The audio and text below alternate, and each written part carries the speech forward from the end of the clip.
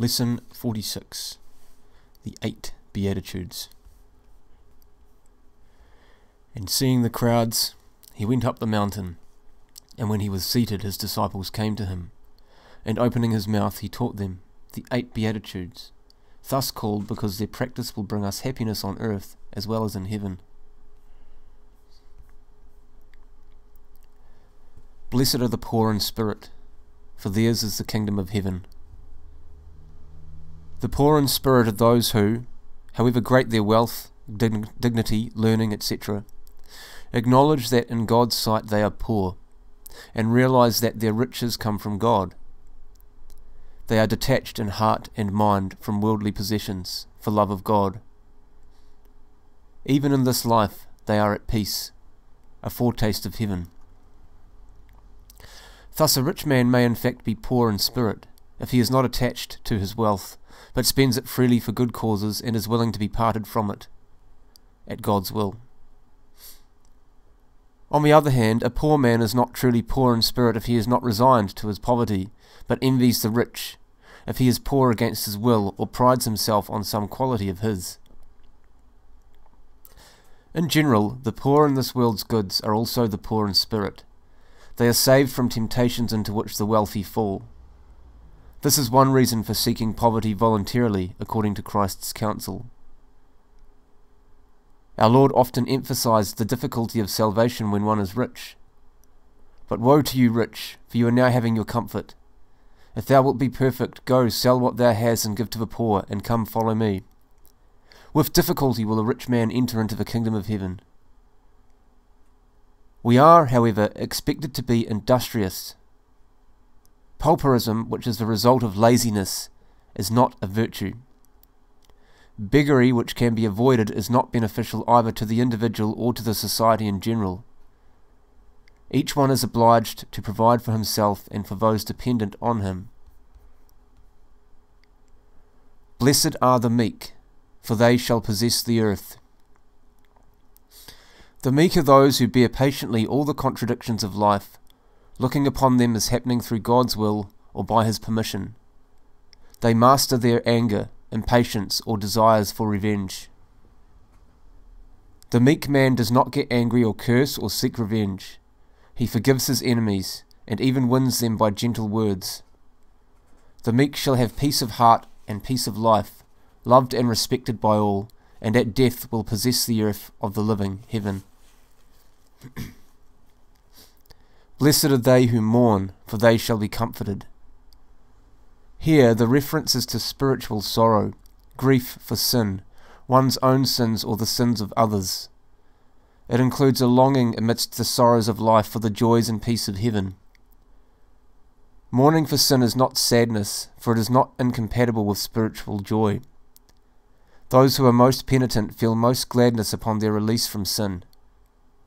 But to sinners who do not mourn, these words of our Lord should bring salutary fear. Woe to you who laugh now, for you shall mourn and weep. Blessed are they who hunger and thirst for justice, for they shall be satisfied. This refers to those who ardently desire the things of God, truth and perfect virtue, as well as to those who try to become better, more humble and pure, more closely united with God. Spiritual hunger and thirst is the craving for growth in holiness, a desire to be more pleasing to God, to make daily progress in doing his will. Blessed are the merciful, for they shall obtain mercy. The merciful are those who practice the works of mercy, corporal and spiritual, who help others not from human or natural motives simply, but from supernatural ones, from faith, from love of God. To such people, Christ at the day of judgment will say, Come, blessed of my Father, take possession of the kingdom prepared for you from the foundation of the world. For I was hungry, and you gave me to eat. I was thirsty, and you gave me to drink. I was a stranger, and you took me in. Blessed are the pure of heart, for they shall see God. Only those who are not in habitual sin are clean of heart and possess virtue.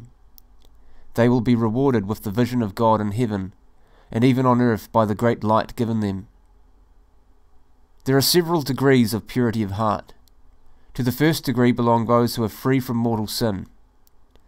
To the second belong those who are free from deliberate venial sin and all affection for sin. To the third degree belong those who are free from the least ill-regulated affection. To the fourth belong those who are free from the almost imperceptible stains that delay a soul's entrance into God's home. And to the last degree belong those Christians of such purity of life and thought, of such perfection of zeal and intention, that they habitually live for God alone, and they are perfectly united with Him, so that when they close their eyes in death, they will fly straight into the heart of God. Blessed are the peacemakers, for they shall be called the children of God. Men who love peace and preserve it in themselves and among others are beloved by God. We should also try to reconcile those who are not on good terms with each other. This is a superior degree of the second beatitude.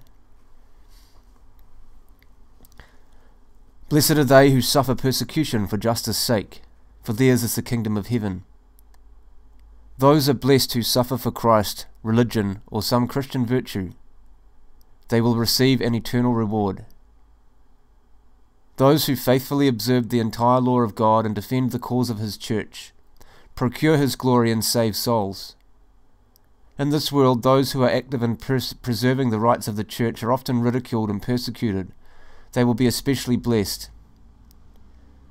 Our Lord preached the 8 Beatitudes in the Sermon on the Mount. In this sermon He taught something new in the world. Where people had always striven for riches, honours and pleasures, Christ praised the poor, the humble, the suffering. If we practice faithfully the doctrine of the 8 Beatitudes, we shall find the true path of perfection and be happy besides on earth. The Beatitudes contain in substance the law of God and all evangelical perfection.